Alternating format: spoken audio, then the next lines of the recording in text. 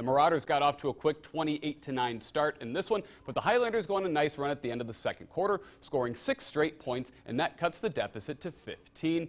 It would be mostly BG from there. Here the Marauders turn defense into offense. Sarah Geishauser with the steal, and then that sends them on the fast break, and Violet Over finishes it off. The Marauders lead 33-13 at halftime, and BG does not let up in the second half. They have the ball in transition, and Over is going to connect from downtown. The Marauders take down Cambria Heights 54-36.